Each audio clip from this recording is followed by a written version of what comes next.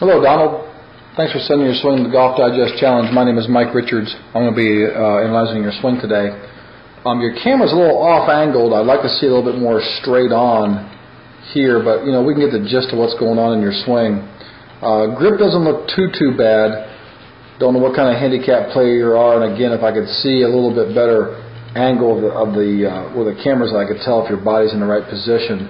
But the one thing that kind of glares out at me is when you swing the club back, it's what's going on in your initial move in the downswing.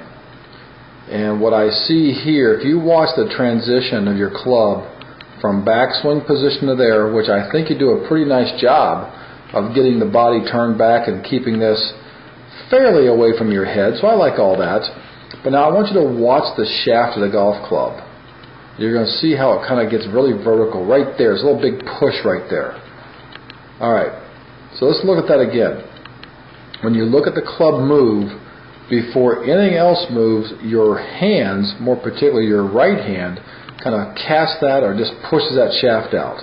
Now, what that's going to do is result in is some shots that are hit fat, shots that are hit thin, and a lack of power. So if those things are happening in your golf game, the place to look at is where your grip pressure is intensifying. And right now, I would see a little bit more right hand pressure than I would like coming down right here. What we should be seeing in our golfing, and I'm just going to show you an example here. One of the models I use quite a bit when I teach is, this is Brad Faxon. Now when he swings to the top, you're going to see everything kind of work together, and this angle that he has here is the same angle of his backswing, same angle of his downswing. Your angle gets to a certain point, and once it gets to that point, you actually increase the angle right here. It's very vertical. Now, if we take a look at your swing from this point forward, I see good things in this golf swing, Donald. You strike it, and you work right on through. Now, your knees kind of buckle a little bit, but that doesn't concern me too a whole heck of a lot. One thing I'd ask you, too, is what happens to your shots when the ball's not teed up? If you hit them a little thin, I want you to look right here at this left elbow. I want you to watch how it kind of works more around towards the bush. See how it kind of just works more around you?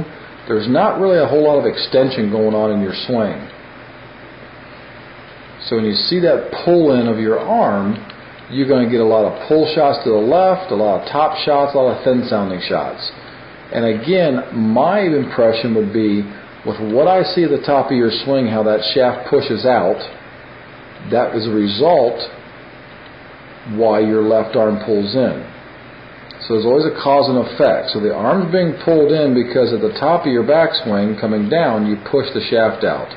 So what I'd like to see you work on, Donald, is once again, when you get to the top of your swing, don't increase the pressure with your right arm or right hand.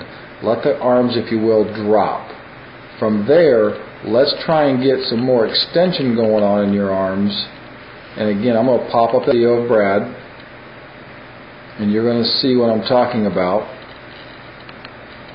And here's his extension after contact. Yes, there's a bend to his arm, but his arms are extending and your arms are kind of pulling in right around your body. And I hope you can certainly see the difference there of what's going on.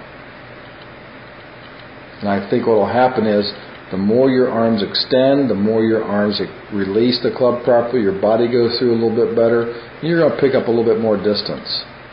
Work on that. If you can, work on it for a couple weeks. Put the camera exactly in line with your body so I can see it. If you have a camera where you can change the shutter speed, change it down to sport mode, and I'll be able to see the club and the hands a little bit better through the strike. But Donald, good luck to you, and thanks for sending your swing into the Golf Digest Challenge.